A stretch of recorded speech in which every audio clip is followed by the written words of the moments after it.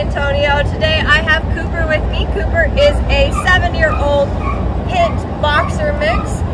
His mom brings him to us because he has a couple of issues that she needs addressed. First off, she wants some better obedience. She needs some socialization because he had an incident with the dog and he's a little bit reactive now. And then she also wants to fix some of the issues that she's having around the house. So she says he knows a couple of things. Let's see what he knows and start from there. Cooper, can you come? Oh, good boy, good come. Cooper, can you sit? Sit, good boy, good sit. Can you down? Can you down?